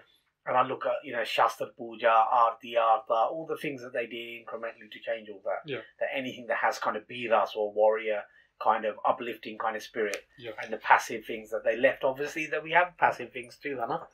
And so I look at these kind of things and I look at things like the Prakash of Shastra, the Sri Akal Takht Sahib, and the Reformation, what they were saying about these type of things, and that they needed to be done away with, and all this type of stuff. So we know that the Maryada was more like Hajur Sahib, Sachkhand Hajur Sahib, Patna Sahib, even Patna's changed a little bit, Patna Sahib. But the Sikhi in Punjab was reformed. So if you look at Aarti in any Hindu mandir, in any Adasi, so still Nirmal Panchayati Khana goes on and things like that. That's it, they stand up and do it. Yeah. And then even Sant now, they'll sit down and do it. You can't do Aarti sitting down. It's Maryada standing up. Yeah. So the Nahang Singhs do it standing up. Yeah. And at Darbar Sahib, they used to do it standing up. And they would have all the Swaye, Kabit from Dasam Granth, they've all been taken off, and Jakara has been stopped, and all these kind of things. So I look at all of that and how it's related to the martial tradition, the Kshatriya tradition of the Panth, and how Guru Gobind Singh made us armed. And so that's those two. The Emily Edens is... Never heard of Emily Edens. She kind of travelled into the Punjab, and she drew a lot of kind of like watercolours, I think they were, of like Nahangs and Maharaja Ranjit Singh, Sher Singh, and she had a book of travels. Okay. And what I do is expand on some of the things she's written, explain it a little bit, explain a bit about her and her life, along with those images scanned at a very, very high quality and then touched up digitally. Okay. So using all the latest technology to make that better, because some of the images out there are really bad, and so I've kind of put that out there that scholars or people who publish books will use my book to do that, and plus the information I've put there. Okay. And a lot of interesting and anecdotal information in those books. And then going on to working on some kind of translation work with Prem Samara Granth, a bridge with Gurumukhi. Yeah. There's one exercise chapter on diet which was taken out, putting that back in. Okay. And then working on Kavi Kankan Daskur Katha translation, and with sort of illustrated with images of each guru as they come from frescoes, and photographs I've got that now have been whitewashed. Them in the book. And then work on Sarvalo Granth. I've written about 100 pages on the history, contents, about the meaning of it, with translation. And they're the major projects. There's lots of other small essays and smaller things, but yeah, I'm in no rush. I mean, there's obviously my PhD. I need to edit this and publish this. You might not be in a rush, but we are to see it. Yeah, no, but I can't. I know, that's what I mean. So people who will be watching this, listening to this, they'll be, eagerly waiting those sorts of things, because what it's doing is bringing out more research for other people to then work their stuff off as well. I know this sounds like a cop out, but my ardas to you and the Sangat, Guru's Khalsa, Sikh Sangat is ardas karo that I can complete it. Yeah. That the situation happens so that I can be a sevadar and do it. That's what I live and breathe for. Yeah. And I wish I had more time and space to be a sevadar for the Panth and do what I can for the future generations in a positive way. The other one you mentioned earlier on was a course online with regards to the Ayurvedic stuff. You're obviously working upon that. That's another thing that I'll be very interested to see when that comes out. You've mentioned and you've mentioned a number of times the Ayurvedic detoxing. There are going to be many individuals out there that are going to be interested in looking at this rather than going through pharmaceuticals, through doctors, through treatments that they've gone through there and not worked. With regards to contacting you and therapies, do you have contacts that we can share on here? Yeah, it's just my website, World Wide Web, Kamalroop.com. Okay. And then all the information is there. A lot of the different treatments are there, explained in detail. Yeah. And then, how it's arranged, the costs and everything else. And then there's a form that they can fill in. Okay. And it's got my WhatsApp phone number and my Instagram's connected to it, I hope. Okay. And you can find me on Facebook. And just, I'm always... What are your handles on social media? Is it Kamalroop Singh? It's just Kamalroop Singh, yeah. That's right. So we'll add that on anyway at the bottom. For me, like I said, I just want to thank you. I know we've taken up a lot of your time. You've got people who need your help while we've messed you around. Is there anything you want to add for anybody who's listening or anything?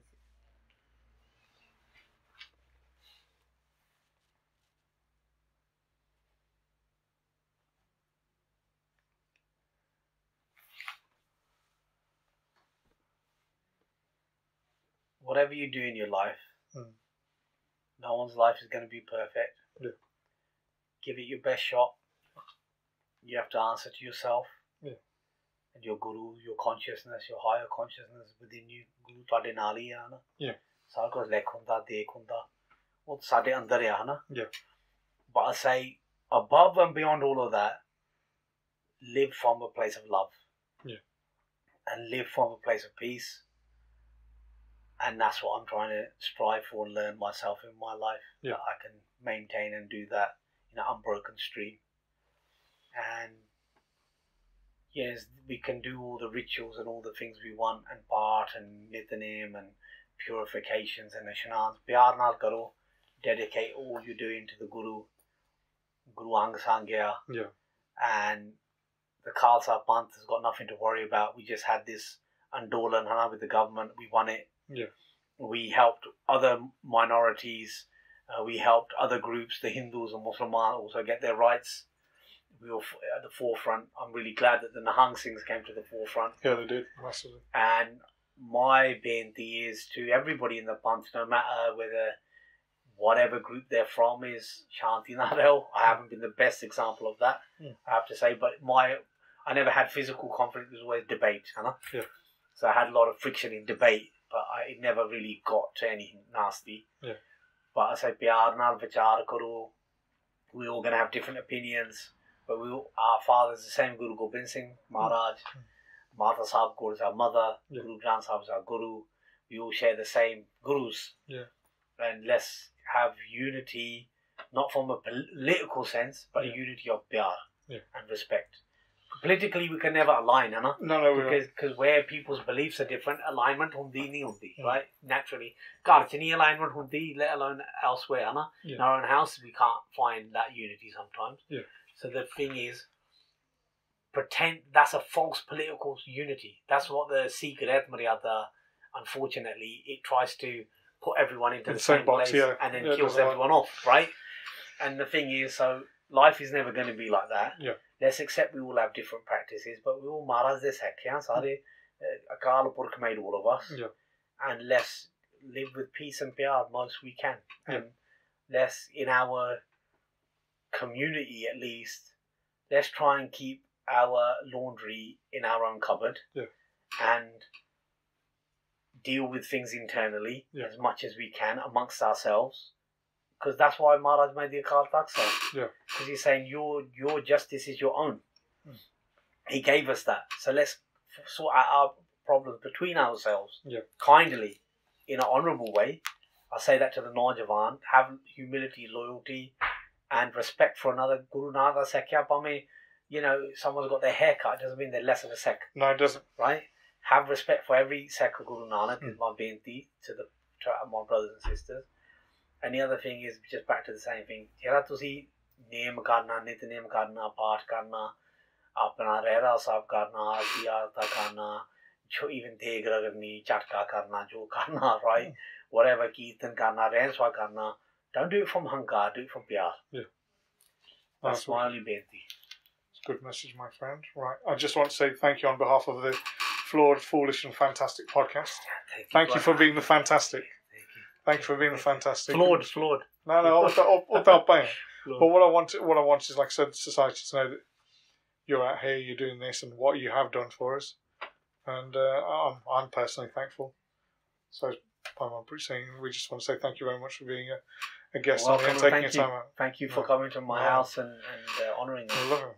Well, not honouring it. You're going to have to sweep up afterwards, huh? Causing a mess. But thank you very much for saying, Waheguru Ji Khalsa, Waheguru Ji Ki Fateh.